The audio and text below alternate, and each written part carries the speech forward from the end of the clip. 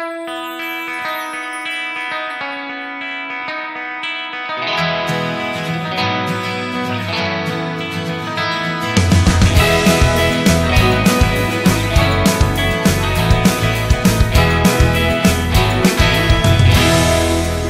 guys, so weeknights are so busy, right? And it can be such a hassle to try to figure out what the heck you're gonna make for dinner.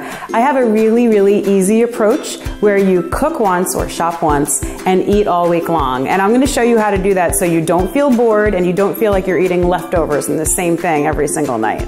So let's start out with some basic chicken. You can grill it yourself, you can poach it, you can pick up rotisserie chickens at the supermarket, just remove the skin and eat the breast for the healthiest part. Or honestly guys, hit the prepared food case and just pick up some grilled chicken if you want to make your life easier. So you enjoy that the first night, that's Sunday night. Now I'm going to show you how to make a really cool fun dinner in such a fast way for yourself on Monday night, Tuesday night, and Wednesday night.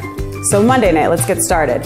When you grab your chicken, why not also grab a package of cut up peppers and onions? I mean, there's no need for you to be sitting around cutting up veggies when you get home from work. Make it easier for yourself. We're gonna make a really awesome 5-minute stir fry. That's so much better for you than ordering takeout or Chinese. All you need to do is stir fry your peppers and onions in some cooking spray in a nonstick pan.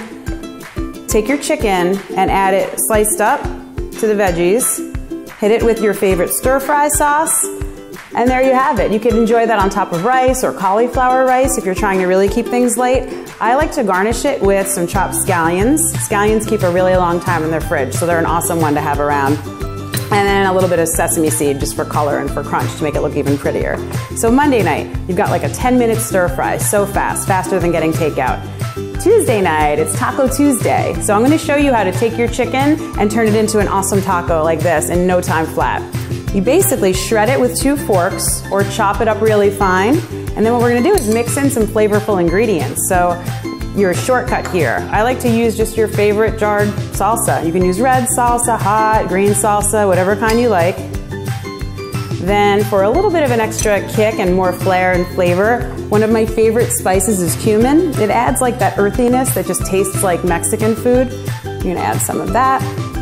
I like beans in my tacos personally, and if you do too, keep black beans on hand and just rinse and drain them. Add them to your mix, and then you'll just heat this up either in the microwave or on the stovetop, whatever's easier for you, and serve it in corn tortillas, also always awesome to have on hand. And if you like, here I topped it with some low-fat shredded Mexican 4 cheese. You don't have to if you're not into the cheese. This is another great one to pick up, shredded cabbage or coleslaw mix, because by the way, you could have added that if you wanted to your stir fry on Monday night, and it just adds color and crunch to your tacos on Taco Tuesday. And then finally, to garnish it, this is one of my favorite tips. Skip the sour cream and just go for non-fat Greek yogurt. It's that much lighter and it gives you that nice yummy creamy finish, and then hit it with some hot sauce and you're good to go. So those are like 10-minute tacos for Taco Tuesday. Now finally, it's Wednesday night, right? Midweek slump, you're like, oh gosh, what am I gonna make for dinner tonight? Well, you still have some chicken left, and here's what we're gonna do with it. Cube up your chicken like this, and we're gonna make a really speedy chicken and veggie minestrone soup.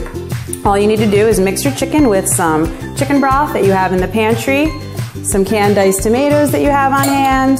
If you like, I love cannellini beans. You could use chickpeas here too. Just make sure to rinse and drain them first for the best flavor. And then I like to add some green and something bright, some extra veggies. So you could use fresh green beans, but frozen are fine here too. You could also add some peas. And this is a great meal for one. You can just microwave it and dinner's ready. Or if you're making it for a family, do it on the stovetop in a large saucepan and you're good to go. So again, you guys, cook once or shop once and eat all week. We started here with some chicken and I showed you how to make a stir fry, Taco Tuesday, and soup in no time flat.